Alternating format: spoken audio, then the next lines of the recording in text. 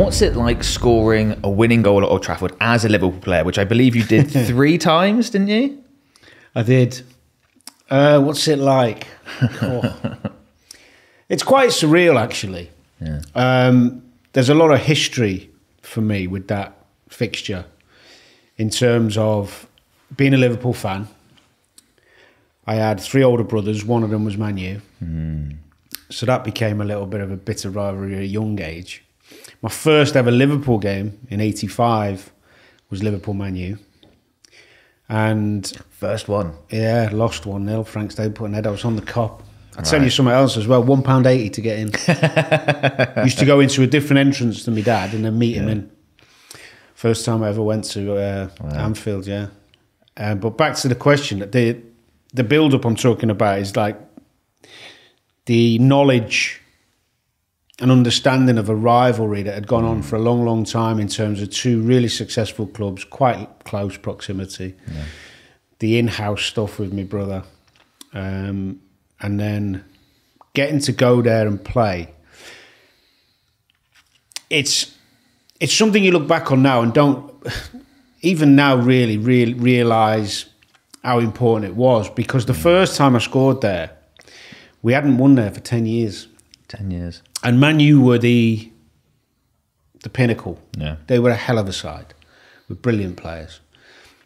But weirdly, my second ever start for Liverpool in my first season was at Old Trafford in a 1-1 draw. Michael scored and got sent off. And I played up front second half on my own. And I got man of the match.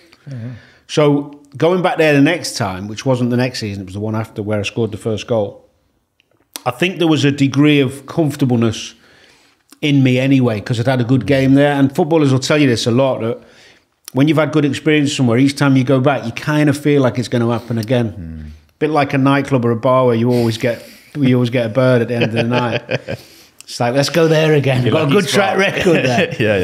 Yeah. So, yeah, game wasn't particularly great, really. It was a bit scruffy. Anyway, I got the goal.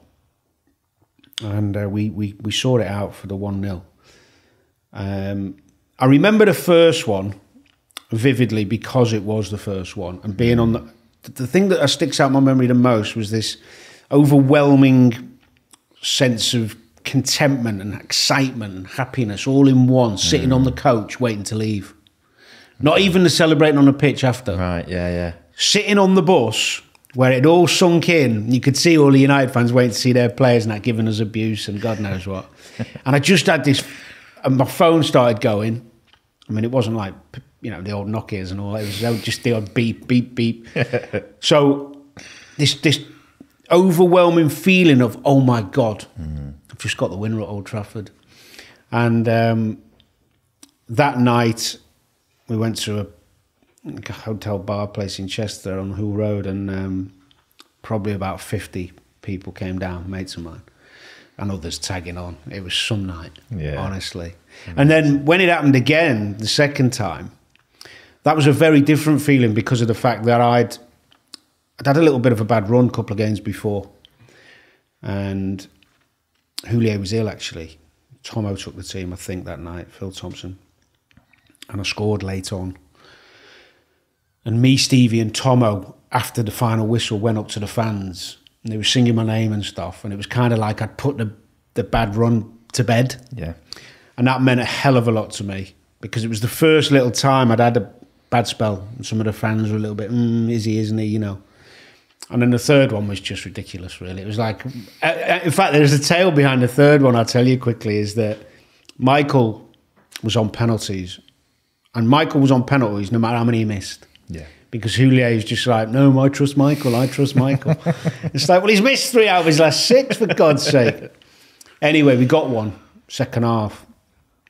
And Michael said, yeah, I'll take it. And I thought, what? So there was no time to think about it. Anyway, I scored.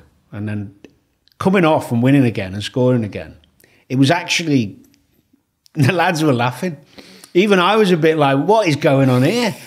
So it became like synonymous with me, if you like, over the years when I left Liverpool. And, someone always come up to me and go, that, whichever goal it was, that goal at United, wherever I've been in the world.